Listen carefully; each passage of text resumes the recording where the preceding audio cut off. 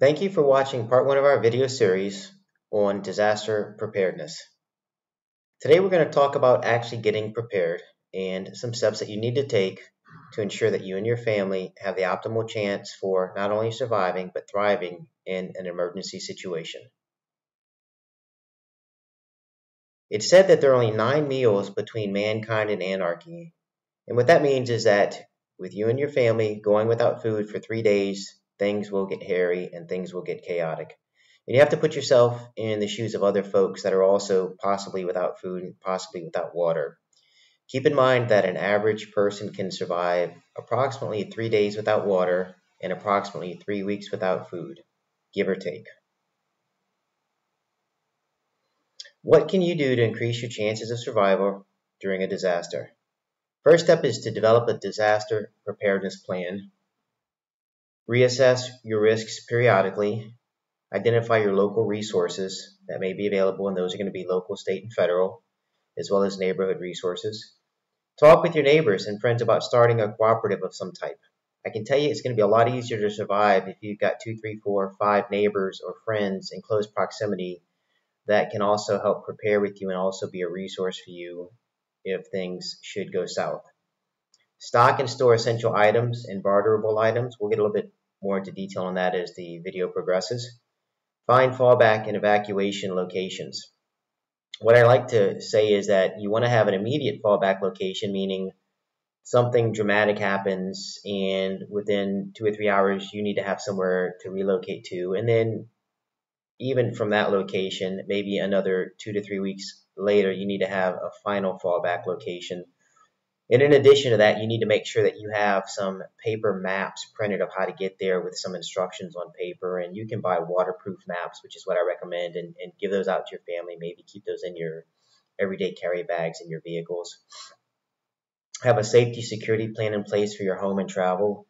That means that if you needed to bug in and stay in your house for an extended period of time and there was civil unrest, looting, rioting, those types of things, that you have a way to defend yourself and your family. And the same thing when you go on the road. Should you need to jump in your car, truck, and hit the road to get to your fallback locations, that you have a way to protect yourself and your family during those travels.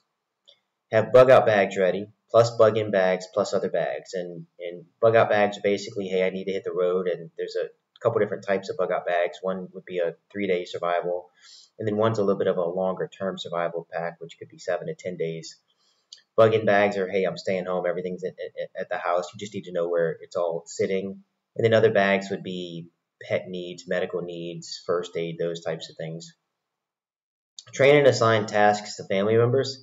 Everybody should have a part to play in a survival situation. I know sometimes family members may think this is all fun and games, may think it's a joke, may even resist doing some preparation with you, and that's okay, but they still need to know what part they need to play and where the materials are and the resources are should something happen. It's obviously better to get them trained up in some form or fashion, but if they resist, at least let them know what's going on.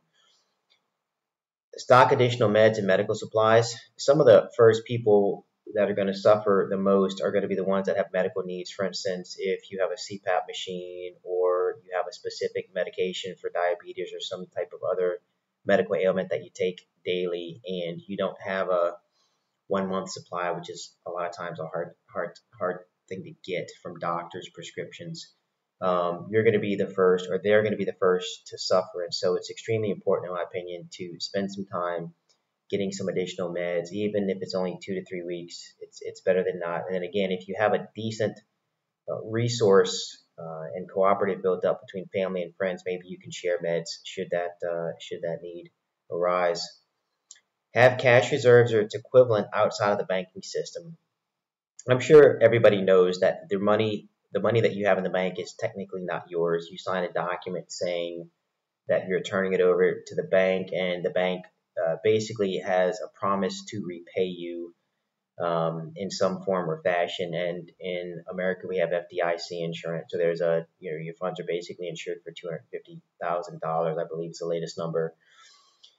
And so there's some safeguards in place. I still wouldn't trust it completely. I would definitely have cash outside of the banking system, and I would also look at some type of alternative barterable asset. It could be silver, could be gold, could be in the form of coins, um, could be coffee, cigarettes, I don't know. You choose it, some type of barterable asset, but definitely have that outside of the banking system because should the electricity go down day one, credit card machines, ATMs, everything are going to be useless. And then you want to follow local and national news.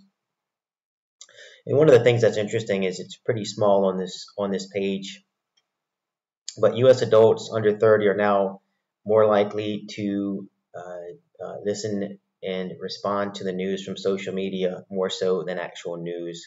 So I think that's a big shift in our society. And then, as we go through the video, I'm going to have items on every page to talk briefly about. And water, obviously, is the most important thing you can stock in a disaster emergency, because that's going to be 3 days is what is typically known for people to survive without water. And so even if you don't have water, you want to make sure that you have a filter system, 2 or 3 stage filter system available, but you're much better off having at least 30 to 60 days of water in the house. Most people recommend 90 days.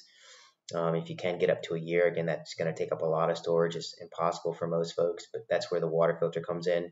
And keep in mind that as a general rule of thumb, it's 1 gallon of water per person per day in a survival situation. That includes sanitation, cleaning, and drinking. Let's talk briefly about the different types of preparations you need based on where you're at, based on where you're living. There are 3 different main areas that you're going to be living in the United States. Urban areas, which are going to be population dense, lots of infrastructure, lots of shopping, much harder to evacuate from just because of the limited amount of roads, the number of cars on the street.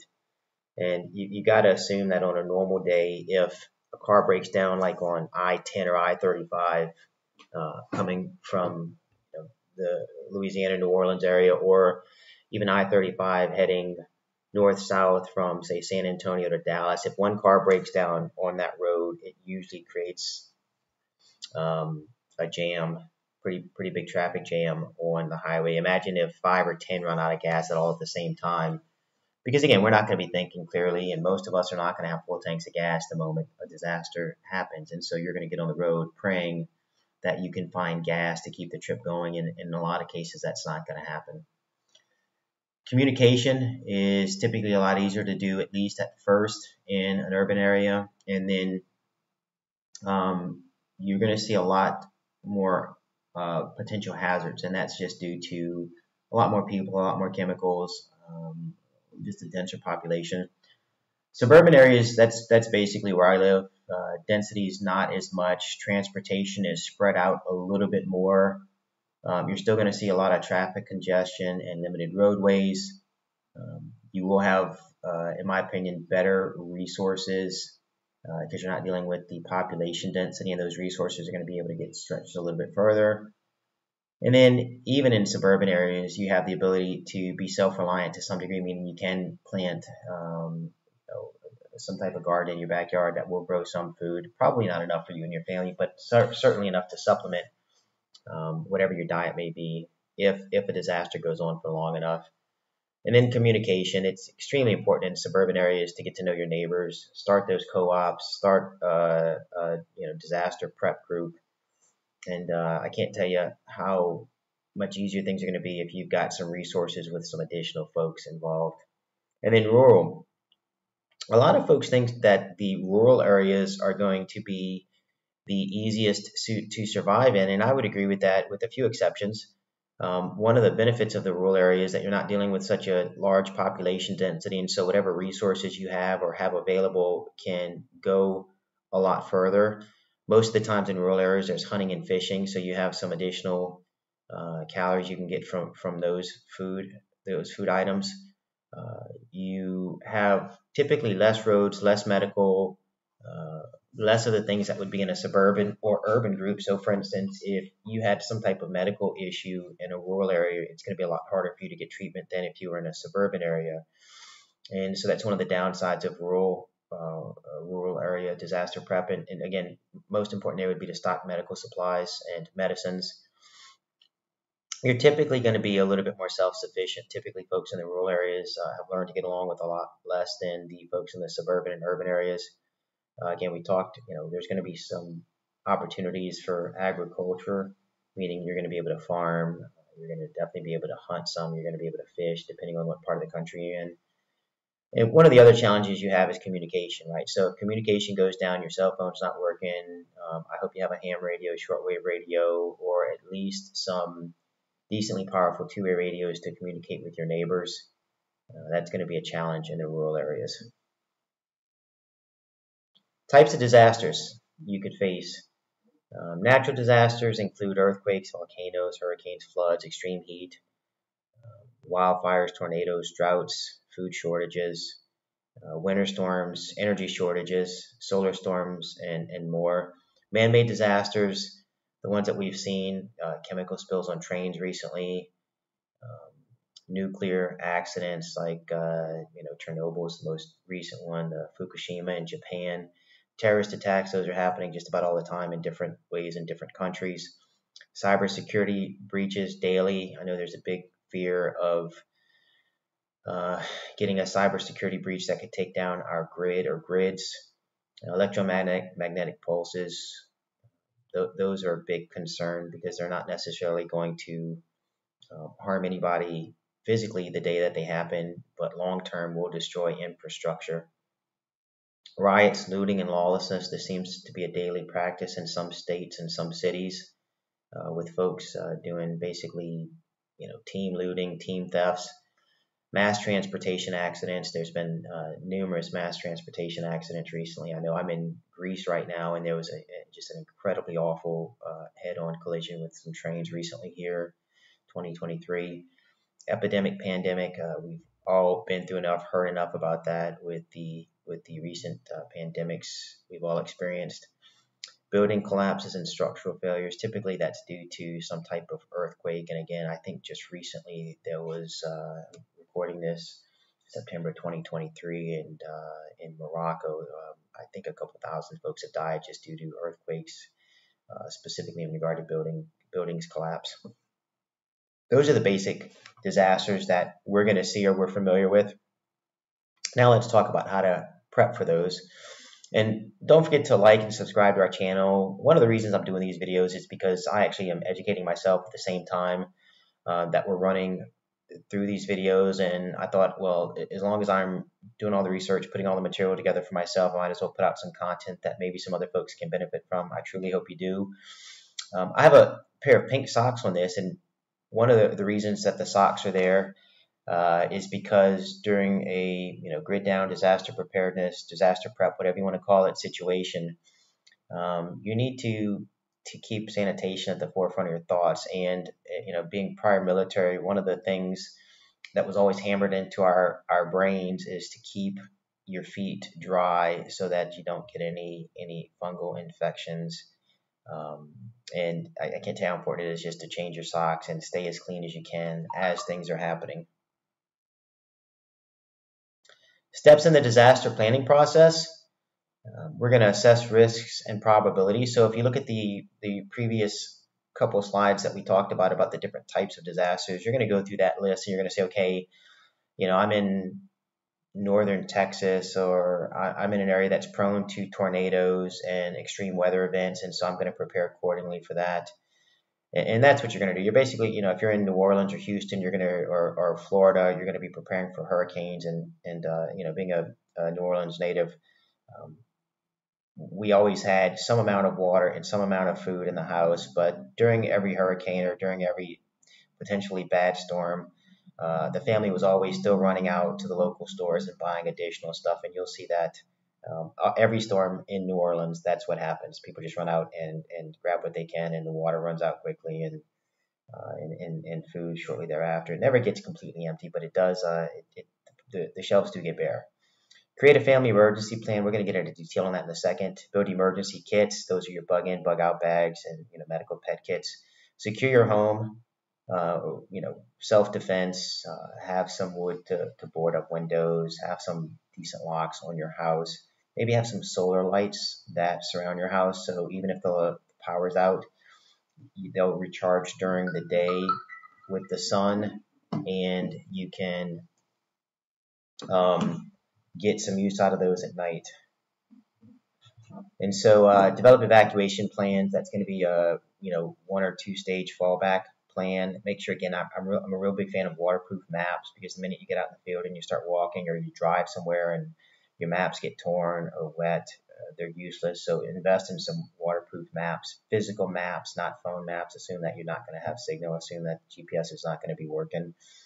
Stay informed. Monitor your local news, state, national. And again, this is kind of where the co-ops come into place. Or again, if you've got a ham radio, shortwave radio, you can communicate a lot easier, as long as you've got some way to generate power for that to keep it working, which is it doesn't require a lot of power, depending on the how far you're trying to transmit. And then stay updated. You always want to reassess the risks in your area. If obviously the weather risks typically don't change other than seasonally. So if you've got let's say a chemical plant opened up down the road, well, that's going to be another risk that you need to assess for and plan for. Assessing risk. So you're going to look for local risks. You're going to look for anything historically that's happened in your area. You're going to assign some probabilities, typically in numerical form. Hey, this has a 50% chance of happening. This has a 10% chance of happening. Check with your local authorities, your local geography. If you're not in a seismic zone or a flood zone, or in an area that traditionally has landslides, then you're probably not going to be preparing for those much. Check your climate and weather patterns, public alert system. Make sure that you have one, or if you don't, again, co-op with your neighbors. Stay in touch, and then look for evacuation routes. I know, again, having lived through this a bunch of my life, if a hurricane is coming to the New Orleans area, typically people are going to be evacuating, typically in some direction on I-10, at least for a period of time until they get to another major intersection to go north. And so I-10 always gets congested. Or, for instance, if you lived on the West Bank of New Orleans, or if you lived in say Chalmette or St. Bernard Parish, I'm being specific there, but I could say the same for Austin. If you're living in somewhere that's only got 1 or 2 ways out of the area, assume that those are going to be congested, and that you're going to have to sit in traffic a longer time, which means I hope you have gas. Which brings up a whole other situation of people getting into the gas lines and having to wait an hour to get some limited amount of gas. Better than nothing. When you look at the top 10 states at risk for natural disasters, Texas is number 1, and that's typically due to the hurricanes. Louisiana being second, obviously hurricanes. Florida being third, again hurricanes. And then you get into California, Colorado, and that's what you're seeing is basically the damage per household. And then you get into the states with the most natural disasters. It's Washington, California, Florida, and Texas. Again, pretty much the same list. And so, being from Louisiana and living in Texas, wherever I go, I need to be prepared to some degree. Creating a family emergency plan. This is essential to ensure the safety and well-being of your loved ones during various unforeseen situations, natural disasters, man-made, other emergencies. Just quick steps here. Sit your family down, go over the plan, identify potential risks. I say the most probable risk for everybody is going to be something to do with power outage, something to do with water. Even in a major disaster, those are going to be the first things that go out. And in a natural disaster, hurricanes, tornadoes, extreme weather events, snow, water and power typically are the first things that go out. So almost across the board, you need to be prepared for some mid to extended period of time with no power and no water. Establish communication plans, and that's going to be emergency contact lists, out-of-town contact, and then practice your communications. One of the things that's important, and you see this on movies sometimes, is that if, say, the parents are at work, out of town, whatever it is, and you've got some teenagers at the house alone, if something happens, the parents cannot communicate with the teenagers or the family at the house. And so the family at the house sits there and says, okay, what do we do? What do we do? And if you have an emergency plan in place where if you're not around, if the parents aren't around and the kids are at home, hey, these are the first three things you do. Number one is you go by your neighbor's house and you talk with your neighbor. If your neighbor is not there that's aware of the plan, then you go to your other neighbor's house, or you walk to your cousin's house around the corner and you stay there. And then if you have to bug out from there, then you're going to go to this location. And so you'd need 2, 3, 4 fallback points that everybody knows about. And so that way, if you come home and the kids aren't there, you know that you're going to go to, place A first, place B second, and then place C. It's important at least to have a few. You can't plan for every contingency, but you at least need to have something in place so that you have the possibility to reunite with your family immediately. And then create your emergency kits. We're actually going to get into a little bit of detail on these kits, but again, bug in, bug out, hazmat chemical. If you want to spend the money on some hazmat gear, there's a few websites that I'll recommend to you that have gear that's affordable. Pet kits, car emergency kits, and most people don't have these, but I can tell you if your car breaks down, which almost every person in the world will have their car break down at some point or another, you definitely need to have a little bit of water, a little bit of food, flashlights, blankets, those types of things. And I'm not saying big blankets, but you need to have something prepared so that if you're stuck on the side of the road for 6, 8, 12, 24 hours, whatever it may be, that you can survive in that situation. Evacuation plans, we've talked about those. I like waterproof maps, meeting places, child and pet care needs, again, medicines, clothes. One of the things that's often overlooked if you need to bug out is comfortable shoes. And so, for instance, right now, if you went home and you're at home and you had to bug out and you had to go for a walk, a 12 or 24 or 30-mile walk to get somewhere because the cars aren't working and whatever, you're out of gas, you probably don't have the right shoes for it. And you need to buy the right shoes, and there could be a couple types of shoes, meaning if you're in a rocky, hilly place and you're going to be going in and out of fields, you may want to get some comfortable boots, or if you're just going to be on the road, then maybe you're going to get some comfortable walking or running shoes. But whatever it is, you need to think about that, both for you and your children. Emergency contacts, again, I think that's a paper list that you have at the house, and if you wanted to laminate it, so much the better so it can't get destroyed. Staying informed about local, state, and national news. Update your plans, practice and review it. So for instance, you can go home tonight and, turn off all the lights in the house and say, okay, okay, Bobby, where's the flashlight at? Okay, Janice, where do we go to get the candles? Those are the types of things that if you wake up in the middle of the night, the power's out, you don't want to be fumbling around your house in the dark looking for stuff. You want to have that stuff readily available. Everybody needs to know where it's at. We talked about updating and maintaining your plan, and then just stay involved with the community, start some co-op teams, get to know your neighbors. You don't have to get crazy with this stuff, but I think a little bit of prudence and a little bit of preparation will go a long way should some type of disaster happen, both minor and major. Emergency kit. So this is basically a bug-in bag, and a bug-in bag is basically something you're going to keep at your house, and you're going to have in a bug-in bag, part of your bug-in bag could be, okay, I've got a pantry of food. That's part of the bag. The other part could be, hey, here are emergency meds in this one area. Another part of the bag could be, these are our light sources and fire sources. Waters, 1 gallon per person per day. There's a couple cool things you can do with that. You can get a water bob that goes in your bathtub. You can make sure that you've got the filters in place should your water run out. Obviously, if you're in a humid or wet climate, if it rains a lot, put some buckets outside, collect some water. Just keep in mind that you need to boil the water if you're going to be consuming it, or you need to have a decent water filter. And I don't recommend a one-stage water filter unless you know that the water is decently clean to start with. You can get some of the multi-stage water systems that filter a lot more, and you can get a Berkey or something like that, some type of nice filter for the house.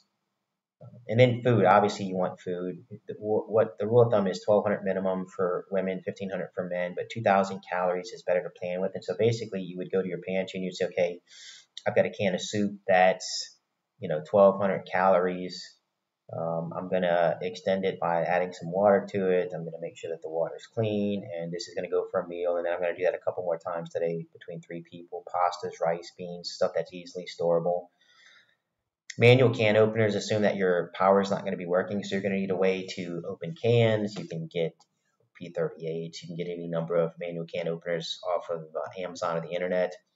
Cooking supplies, I like to stock a lot of propane for my propane grill, but you can get butane, propane, you can have wood if that's available. Just keep in mind that the more that you're broadcasting your cooking and eating food, the more of your unprepared neighbors are going to show up to eat some of your stuff. And obviously, if it's a short-term situation, shared. If it's a longer-term situation, um, you know, be prepared to have to say no should that arise. First aid kits, we talked about that, meds, bandages, those types of things, sanitation supplies, toiletries, toilet paper, trash bags, personal hygiene. One of the things that you need to think about immediately is what are you going to do with your trash? Where are your kids and family going to be using the bathroom? How do you dispose of that?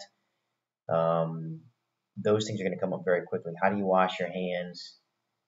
How do you take showers? And so, female hygiene products, toothpaste, hand sanitizer, soap, all of those are going to be incredibly important because you've got to assume you're not going to be able to get those for very long in a situation that goes on. Flashlights, always keep extra batteries, flashlights around the house. Make sure people know where they are. You can also get hand crank radios and hand crank flashlights. I've got a couple of those. They don't put out a lot of light, to be honest with you, but it's better than nothing. And the hand crank radios, if you crank up a radio, it may last a couple minutes before you have to re-crank it. Hey, again, better than nothing. Certainly, I would have those on stock or on in a kits, in a couple of the kits, or in stock. And blankets and sleeping bags. Even if you're not using, if you're in a warm climate like Texas or any part of the southern continental U.S., you're saying, I'm never going to sleep in a sleeping bag. Well, you don't have to sleep in it. You can sleep on it just as cushion, or you can use it to cover windows or block lights or cover stuff. A lot of sleeping bags are waterproof, so you can, if you have material stored outside, you can put them over something that you want to keep out of the rain. But there's multiple uses. And in addition to sleeping bags, you want to get some tarps. Those types of things are invaluable. Make sure you have extra clothing, prescription medication. I hit on that a lot because that's literally just going to be the first thing that you notice you don't have. Important documents. If you wanted to have a folder with some important documents that you could grab and go, and again, you can get waterproof folders, you can get fireproof folders. You can even get folders that block EMPs, Faraday cages, Faraday pouches, those types of things. And then barterable items, silver, gold, cash. I can tell you in a long-term, grid down or disaster preparedness, disaster prep situation, cash is going to be almost worthless, and so people are going to be much more inclined to trade for food, water, or something that has value long-term. Tools you're going to need: multi-tools, wrenches, pliers, duct tape. Can't emphasize getting duct tape. Can't emphasize getting paracord enough. You're definitely going to use those. You're definitely going to need those. Make sure you have some scissors and knives to cut stuff with. Matches or lighters. I'm a big fan of both. I don't see why some people go to the extreme immediately of just going all waterproof matches. Like, hey, buddy, this lighter is good, for a very long time. Use a lighter to start a fire. You don't have to go prehistoric immediately. Use what you can. We got to assume that whatever happens, it's not going to be happening for long, because if something was happening for months or years, then obviously this video is going to help a little bit, but not a ton. Books and games. You're going to need a way to entertain yourself. If you've ever been in the military or you've been deployed somewhere, you know how boring things get so quickly. The first couple of days are exciting. You're in a new place, but then after that, you're like, Jesus, what do I do with all this time that I've got on my hands? And so books, games, something to do during the downtime. Pet needs, obviously, we talked about those, and then much more. And then I have a picture of a generator here because I think generators are relatively expensive, especially the ones that are quiet. And I'm not a fan of the gas generators as much as I am the tri-fuel generators, because you can burn typically, gas, propane, or some other, whatever the third source is. I am a fan of the quiet generators, and that's where you can get into these Hondas or some of the other ones that are quiet. And again, the reason you would want something quiet is you don't want to advertise 2 or 3 streets away that you've got power at your house. You're going to have neighbors and people coming over there that you don't know, and some of them may be hostile. So I'm a fan of generators. I think the whole house generators are great. I think the whole house natural gas generators are great. I think the quiet generators are great, especially because they're semi-portable. You're not going to walk far with it, but you can take it with you. Emergency kits, Part 2, bug out bags, water and water purification tablets, or the water purification plastic totes you can get. You can get like straws or anything like that. They're great. I definitely have them. I definitely have them in my everyday carry bag or in the cars. Non-perishable food. Again, you're going for calorie content and protein, stuff that doesn't go bad. And we'll get into it in a different video. But the length of time something is good for in storage typically depends on the temperature, more so than anything. And we'll talk about that in a later video. Cooking and eating supplies, again, if it's short term, yeah, just throw a couple old forks, spoons, and knives in there. If it's long term, then you're going to be able to scavenge stuff that you need. Shelter and warmth, again, 3 days. You need sleeping bags, you need a tarp, you need something to keep you warm and dry, maybe a change of clothes. Again, recommend socks and underwear. Keep changing those. You don't want to develop any type of skin irritations in a bug out situation. First aid kits, navigation. Again, assume your GPS isn't working unless you've got a satellite GPS device, which buy one if you can afford them. They're expensive, but they're great. Communications, two-way radios. Typically, the two-way radios that you're gonna be able to buy, over the counter are not gonna go very far. They typically need line of sight or something close to that. The more powerful ones are expensive. Most people are not going to be able to afford them. But being able to talk with your friends and family using a two-way radio that runs on, AA batteries is going to be invaluable, especially if you're scavenging or scrounging in a specific area and you want to be able to stay in touch for security purposes. Headlamps, lights, flashlights. I like headlamps because it frees up your hands. I also like headlamps that come with the different lights. So I like headlamps that have the red light, infrared, white, because at night, if you don't want to advertise your location, maybe you're walking through the woods with a red light on versus the white. Fire starting tools, matches, lighters, magnesium fire starters, sticks, multi-tools or knives. You're definitely going to need that. Personal documents, personal items, sanitation items, extra supplies. Again, paracord, duct tape. You'll use that day one. Self-defense and protection. That's a whole other topic. I don't want to tell you what to do, what to carry, what to buy. Me personally, I'm going to have a firearm. I'm going to have a knife. I'm going to have a firearm with some additional magazines, ammunition. The rule of thumb, though, in a self-defense situation or grid down situation is that if you have one, you have none. If you have two, you have one. Because you've got to assume that whatever you have is going to break, and then you're going to be without it. So you really want to have two of anything with you that is an essential. And so keep that in mind. We'll talk about that a little bit more later. Self-defense and protection, and then entertainment, books, those types of things we talked about already in a bug-out bag. Med kits, again, everything you can imagine you think you would need. Here's a quick list, not exhaustive, for medical kits and pet kits, medicines, trauma, injury, treating material, tape, eye wash or saline solution, burn gel, emergency blankets, just everything you have at your house right now, plus or minus, should be a good start with some additional items thrown in there off this list, or you can Google some other lists. Securing your home. So let's say it's a bug-in situation. You're at your house and you've got to stay at your house for a period of time. Obviously, you want to make sure you know where all your kits are. You follow your developed emergency plan. Your home has been secured as much as possible, and that's going to differ depending on if you're in a 20-story high-rise versus a single-family home standalone versus in rural America on 20 acres. But you want to make sure that you secure your property, and even to the extent that if you're in a long-term bug-in situation, that you have some type of watch system set up. So if you've got 4 or 5 family members, I would definitely think about putting in a night watch and even a day watch so that you can stay abreast of what's going on around your property.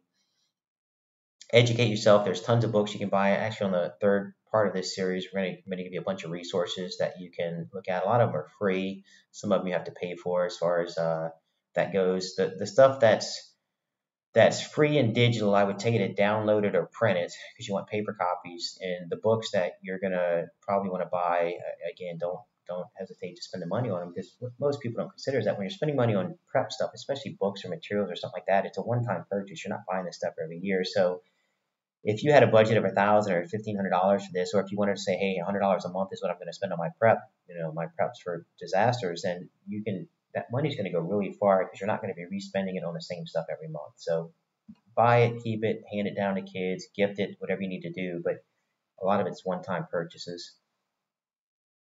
I think it's important for your kids and family to know how to turn off the gas, turn off the water, turn on the water, the gas, the electricity.